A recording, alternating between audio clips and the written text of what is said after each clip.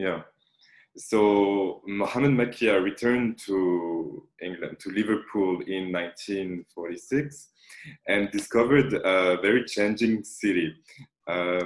He said in his memoirs, "I saw Baghdad styled with a new look, modernized by the new shop fronts and the newly laid roads."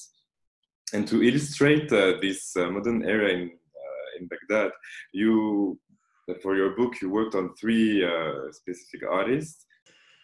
So, yes, in 1946, when Makiya returned to Baghdad, Baghdad was basically on its way to being modernized. And it's also notable that in 1946, Jewad Selim left Baghdad to study at the Slade School from 46 to 48. And that's where he met later to become his, sorry. In 1946, Jawad went to the Slade School. That's where he met Lorna Selim, who later became his wife. Yeah. In the 1950s, specifically, the first group of modern artists was created with Faik Hassan, the Rawad Group, and Jawad was part of that group. But then Jawad left a year later to form with his students, Shaker Hassan al-Said, and Lorna Selim, Mohamed Ghani Hikmat, who joined a few years later. But basically, they formed the Baghdad Modern Art Group, which is historically the first group to have a manifesto that is now we can also read in English, according to this important publication by the MoMA, and thanks to Nada Shabot as well in putting that together with the other authors. So what we see here is in the 1950s is that modernism taking shape in a very strong way, in both in painting and sculpture. And we focus on Jewad Selim here because he was the dynamo of this modernism. And his ethos, according to the Baghdad Modern Art Group, is to look at Mesopotamian and Islamic heritage through the prism of the modern masters, through the European modernism. I.e., it doesn't mean that in order to show your connection or your inspiration to your Islamic or Mesopotamian heritage that you would copy it exactly, neither that you would divorce it completely and immerse yourself into European modernism, which can be foreign to your land, but to find a middle ground between both of them and to look for themes that are local at the same time they are universal. And in that sense, you can see that Jewad Selim managed to find one of these important universal themes, which is the theme of the crescent. He used this theme of the crescent, which, as we know, the crescent appears in several civilizations. It is very important in Sumerian civilization. Then we see it in Islamic civilization as well, and Islamic heritage, in Ottoman and Byzantine heritage before that. And it is a symbol that is universally basically recognized. Everyone has seen the moon, everyone has seen the crescent. And this is the brilliance of Jewad Selim, is to find this single vocabulary, which is both regional and universal. And we see it in both of these examples. For example, the painting or the study for the famous painting, The Watermelon Seller, which you have the sketch of here. And you can see that the crescent, if you're focusing on the crescent, it appears in different forms within the painting. And here he used the modern basically techniques by, for example, the fauvism of Matisse or the structure of Matisse and his odalisques, as well as the cubism from Picasso and the different works of Kandinsky, Paul Klee, etc.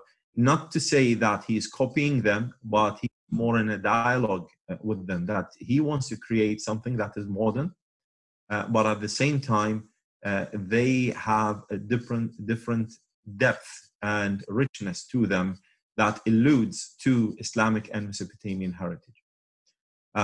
So the motifs that you see in the drawing and the deconstruction of the figures will give you different patterns that can lead to, for example, the discovery of different crescents, as in the crescents in the watermelon, crescents in her face, crescents in the lamp next to her, crescent to the fold of the curtain on top of the head of the sitter. Yeah. And then you can see that as well in the sculpture, as in this bronze relief, Pastoral from 1955, where you can see that he deconstructed the bowl to crescents. And even there is a cockerel and a hen at the bottom of the painting. They just look like two cute little crescents there. And the woman figure on the right is also different repetitions of crescents. But the rendering of this, for example, as a bronze relief, and you can see specifically the two palm trees. One of the palm trees is very much distinctively Assyrian, which is, like it's a half circle or semicircle palm tree, while the other palm tree is more like a modern cubist palm tree. We've never seen a palm tree as a square, but this is, like it's a very simple innovation to put it together. So Jewad Selim is a very important driving force for modernism in Baghdad. And this modernism in art, exemplified through the work of the Baghdad Modern Art Group, inspired Mohamed Makiya. Modernize his architecture as well, to give it this connection to the past and to look into the future. Because Mohamed Makiya, before the Khulafa Mosque, was a very modern architect, as in, in the sense of the Bauhaus School and Ben Nicholson architecture. But his architecture after the Khulafa Mosque completely changed.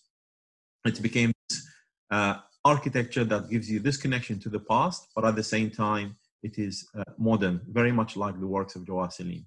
And he mentions that. Makiya says that he was influenced by Jewad Selim. Jewad Selim managed to do in art what others in architecture could not do until, and here we can see that there is almost 10 years between what Jewad Selim created and what Mohamed Makiya created. Great. Yeah. So another Iraqi artist that you worked on for this chapter, Mohamed Ghani Hikmat.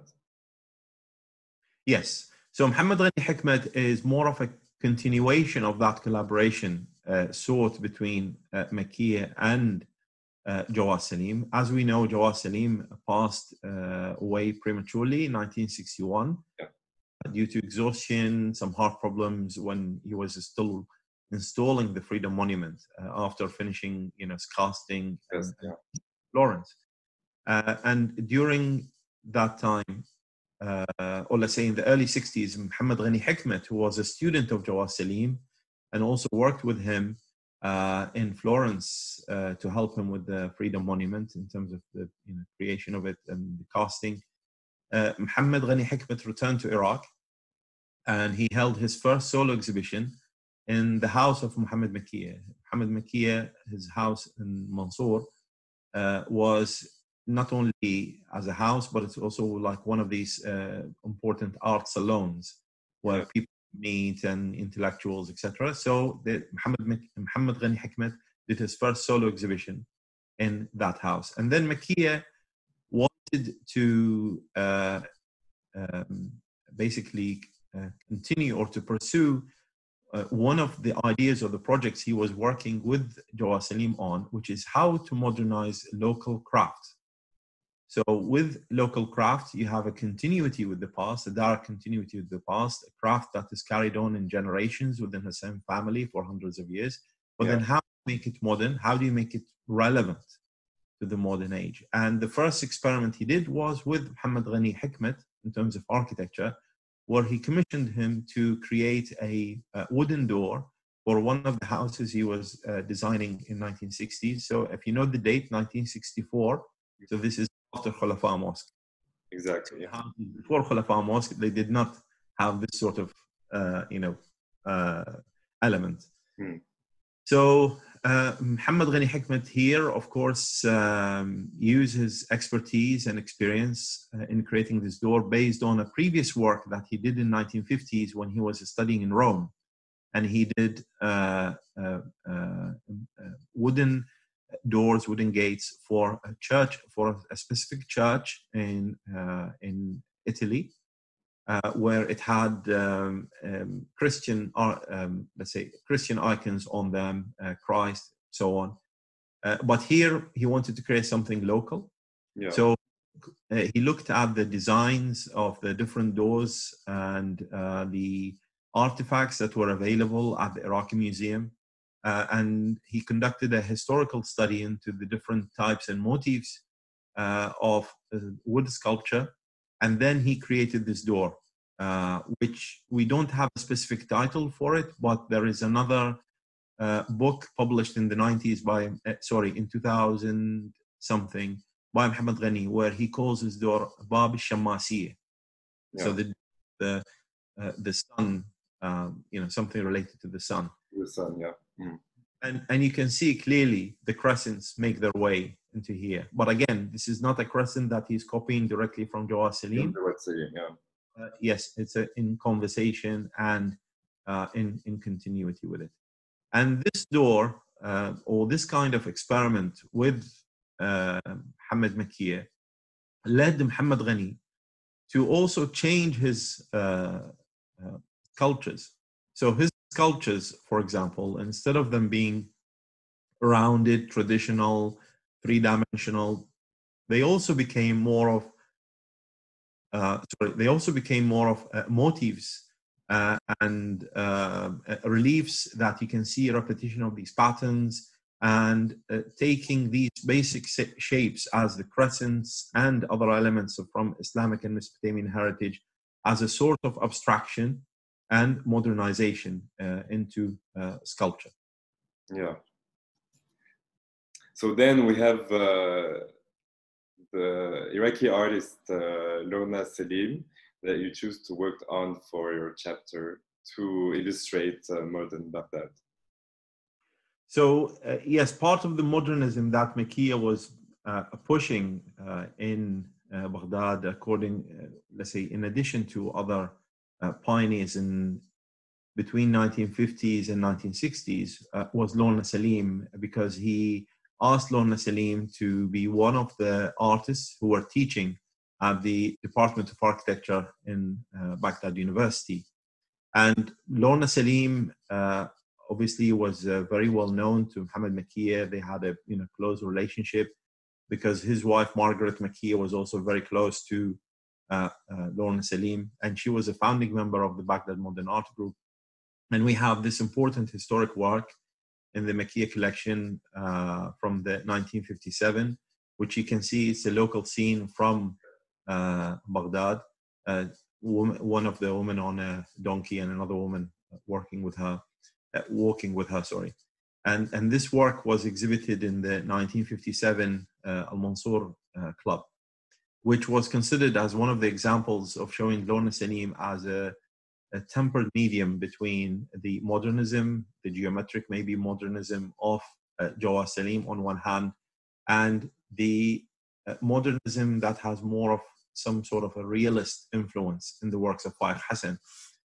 And we see that, for example, Lorna Selim, during the years that she was teaching in the Department of Architecture, she was looking more into architecture with her students, and they produced several drawings of the houses on the banks of Tigris, on both sides of the Tigris, on Rasafa and Karkh, which are an important body of work, or let's say a phase within the overall of Lorna Selim.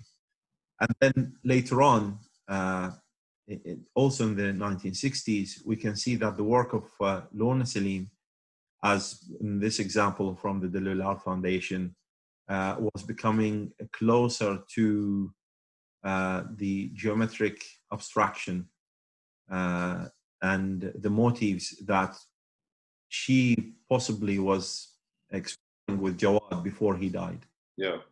So in the work that you see in the Dalloul Art Foundation, again, if we're talking about the crescent as the element that you would get from Jewad Selim, then also these elongations in the form and breaking the form into basic shapes. You can see it explored here in the work of Lorna Selim clearly.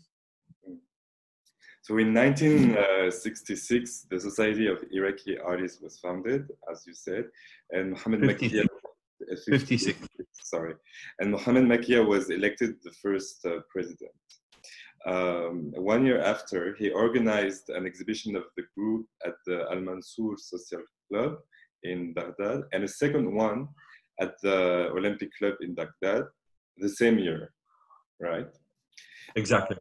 So one of the participants was Faik Hassan, that we have here some works, and these works from the Makiya collection entitled was exhibited during this exhibition. Yes, this work comes from the historic Mansour exhibition 1957. Yeah. And it's depicting two women. Again, this is from the local scenes that the Jewad Group was very much looking into. Yeah. The local scenes of a woman called Allabat. And Allabat, it means women who carry containers. Containers are ilba. These containers, they have buffalo cream. So these are women who are actually crossing from let's say from a rural scenes to the urban scene daily, because they live on the outskirts of the city. They come very much from a rural background. They live with buffaloes, as we saw in that work from the pastoral 1950s, and they would take the buffalo cream, then they would come at dawn into Baghdad and they would start to sell it to people. It's like fresh cream, dairy product. And here Faik Hassan was, during that time, was experimenting with different forms of modernism in a noble competition between him, his group al-Rawad, and Jewad Selim and his group, Baghdad Modern Art Group, and the third group, which is al-Intaba'in, the Impressionists by Hafid Durubi. But then, as you can see, that while we have this great work of Faik Hassan in 1957, a few years later, or a few decades later, in 1975, you can see also Bedouins, which were an important focal point for Faik Hassan in this work of the Dalloul Art Foundation. But it's a very much realist in its technique.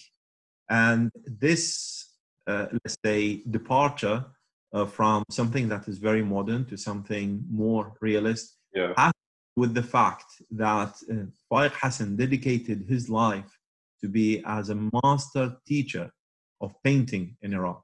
And because of him, we have a very strong tradition of realist painting, academic painting in a sense. However, it is focused on the Iraqi locale, focused on different elements that doesn't have to be, or they don't have to be urban. They can be very much rural, very much nomadic, as in these Bedouins that we see in this beautiful painting. Yeah. And why was it so important for these artists to represent local scenes in their works? It was important for them to represent local scenes in their work, especially the generation of Faik and Jawad, because the generations that followed them, they had different goals and they had, let's say, different aspirations. Yeah.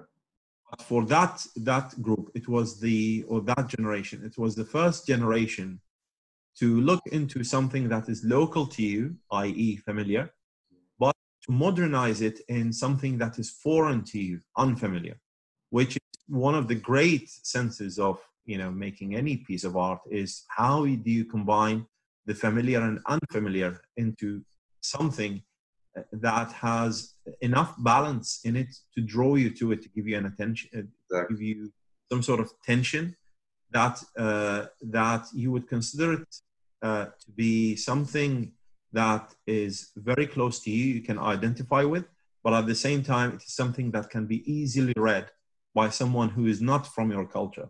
Exactly. From other cultures. So this, I would say, is possibly the undertone or the great denominator between that group of the 50s is, and we can see that as a term, for example, also possibly in architecture, is the term international regionalism. Yeah. Regional, but at the same time, you're international. And we can see that in these works of, Faik Hassan, Jewad Selim, specifically from the 1950s. Yeah. And then we have the great master Shaker Hassan al-Said, which is also part from this generation from the 50s. Yes. So Shaker Hassan is slightly younger, obviously. He was a student of Jawad and a colleague. And he was one of the few artists who studied at the Institute of Fine Art after having completing a bachelor degree. Yeah. So, for example, I can't tell you every possible name, but there are 3 or 4 artists who we know that they had a bachelor degree, so they had an advanced education before going into the Institute of Fine Art, and these would be Diyal Azzawi, who studied archaeology, and he graduated in 1962. Kadhim Haidar, who studied literature, and Shaker Hassan, who studied social sciences. And to a later date, or I think maybe around the same time, we have Ala Bashir, who was a doctor, and he was studying medicine, or maybe he just graduated, and he was also enrolled in the Institute of Fine Art. So Shaker Hassan, in a sense, is a mature student who comes into art with a different background, with a social sciences background, and he developed quickly within the 1950s. That within 1 decade, so between 1951, when he embarked officially with Jewad Selim, the Modern Art Group, within 10 years, he reinvented himself in 1961 into a form of abstraction, paying homage to Sumerian art in a way, which he explored 10 years earlier in this example in 1951. Yeah.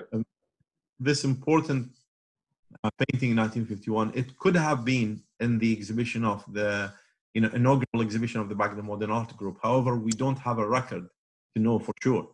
But there's something that can be said about Makiya, is that he managed to collect very important points or very important examples to study starting points and turning points in the work of Shaker Hassan. Yeah. So we have this work 1951, and then we have his most important or largest painting, Vagabond Family, that we saw on the slide earlier, 1961. And there is also another work that I put on my Instagram page, which I just came to realize it is actually one of the earliest examples of Shaker Hassan using the Arabic letter Hurufiyya in 1964, just 1 year before he issued his manifesto, البيان التأملي, contemplative manifesto about حروفية and about البعد الواحد, one dimension. In the 1950s period for Shaker Hassan, you can see he is working closely with Jewad Selim, because obviously he was a co-founder of the Baghdad Modern Art Group. But while while Jewad Selim, for example, looked at archaeology and al-Wasiti specifically as a source of inspiration, Shaker Hassan was looking into folk art, Shaker was looking into folk art as a source of inspiration. And he considered folk art to be a continuation, a natural continuation of any heritage that was there, without specifying which of it was Mesopotamian, which of it was Islamic. And in this painting from the 1951, you can see there are different motifs in it, the opposing triangles that come from Sumerian art, also the piercing gaze in the face that we see here, but also the geometric abstraction that comes from European masters. One of the things that were fascinating him as well were the cockerels. And cockerel, as we see in this drawing, and this comes from a sketch actually from the artist that was not exhibited until 2011. In 2011, I organized a commemorative exhibition for Shaker Hassan at the Humanitarian Dalloul Foundation, where we combined drawings and sketches and studies by Shaker Hassan, comes from his family, directly from his son who lives in London, Rabia, with paintings and works that are in the Makiya collection. And we put them together in an exhibition for the first time. They were not exhibited. And it's what's fascinating to see, especially in these works on paper, is his focus. He's super focused on things that you would see in local life. So here, what you're looking, you can't, for example, see a car, you can't see a modern machine, but it's something that is very rural in a sense, and is very local. Could have been there for hundreds of years. As in you cannot, so we're talking in terms of spatio-temporal analysis. You can identify the space, but you cannot identify the time. So this is one of the things that, Shaker Hassan wasn't interested in. So for example, this cockerel also has different symbols to it. So cockerel is also a symbol to male-dominated society. It is an important symbol that comes to us from the 1001 Nights or the Arabian Night, because it is the end of another night, for example, when you hear the cockerel. In addition to the cockerel, also is one of these universal symbols that Picasso and other artists were also exploring, and we see it in other works. So, for example, in this period, possibly, we could say possibly that if Jewad Selim discovered the crescent as a universal regional symbol, Shaker Hassan was looking into cockerels as a universal regional symbol.